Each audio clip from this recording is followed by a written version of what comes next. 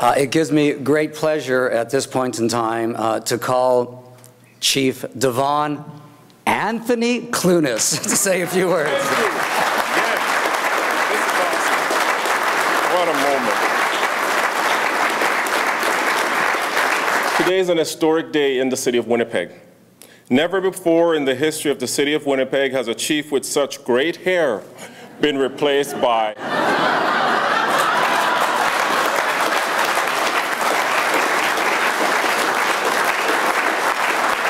It is a first. Now, Chief McCaskill, you and I may differ in hairstyles, but we have a great deal in common. 5 years ago, I stood in this very room and watched as you accepted the call to serve as our Chief of Police. You were driven by a desire to make a difference in our police service, and you've worked hard to create a safer community built on strong trust in relationships. Without relationships, real care in relationships, we have little hope of making a significant positive impact in our city. Chief McCaskill, you have made a real difference in our service and our city, and I'm absolutely honored, sir, to follow in your footsteps.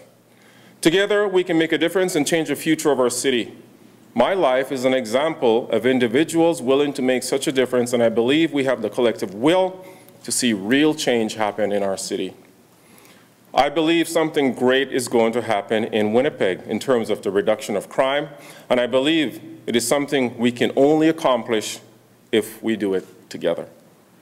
The Winnipeg Police Service is calling, and my simple question to each and every one of us is, will you answer that call?